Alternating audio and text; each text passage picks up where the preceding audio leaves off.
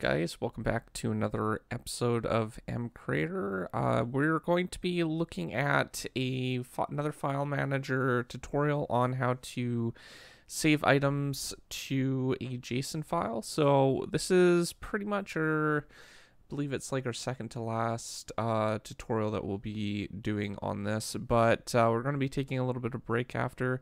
Now, if we get the registry name of the particular item, what we can do is we can actually save items. I believe we can save entities as well and other features. I'm not sure how the entities would be any major use when it comes down to it, but you are able to maybe use the summon command to spawn them in. Outside of that, we're going to set a default value for this value here to stone, but we need to get the registry and then make sure that it's stone. This will make sure that there's a default item set here. If we tried doing it with just the regular item, then it's not going to work. It's just going to print out a whole bunch of unnecessarily stuff. So for this one, this is our write procedure. This is what we're going to be doing when we save something. And what I'm going to do is I'm going to make sure that we got like this one up here. What this one does is it goes ahead and actually creates the file, and then this one is going to basically rewrite the file. Now this shouldn't have any particular procedure for it, so what we're going to do is we're going to go back to our registry and we're going to grab the item one for the item registry, and we're going to get the main hand item. That way we can basically save something in game and demonstrate it. So the other one that we need is we're going to go to our one where we print out text, and I don't think I actually need that particularly there. We're going to move the file thing up a little bit, and then what we're going to do is we're going to just kind of tweak this just a little bit so we have the right properties. I'm using a tag or JSON object called items or item, and then what we can do is we can basically just rearrange this a little bit where it's a little bit more accurate. Alright, so basically what I'm doing is I'm testing for if it's going to save it or if it's going to be loaded. If it's loaded, what we want to do is we want to actually remove the spawn location. We want to set the coordinates of the entity that's running the command or typing the text.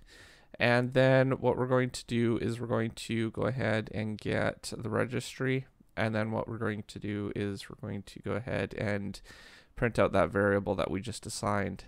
For the variable though, we're going to need is to also run our save part for when we actually save the actual files, and then we want to make sure that there's a test here to make sure that the item is in our main hand is not air.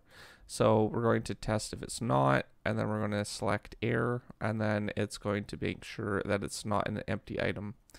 Alright, into Minecraft, we are going to just kind of demonstrate that the structure that we have here is generating the file. So we go into here, our config file, and then we can see that there is one with the item registry.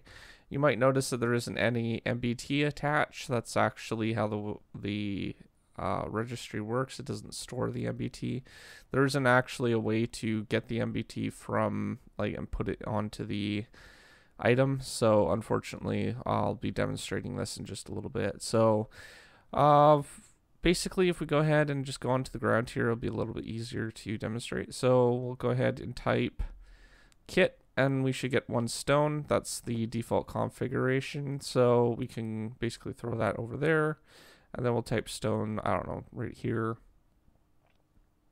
or the kit, and it gives us another stone block. So that's basically how that particularly works. Now let's go ahead and enchant a diamond sword, and then I'll kind of demonstrate how the con of this system, how it works and stuff. So we're just going to put fire aspect on it, and we'll grab an anvil, and we'll put that on quite quickly. So let's go ahead and grab an anvil, and we'll place that down, and then we'll go ahead and put the sword in there. We'll just enchant the sword. So it has fire aspect 2.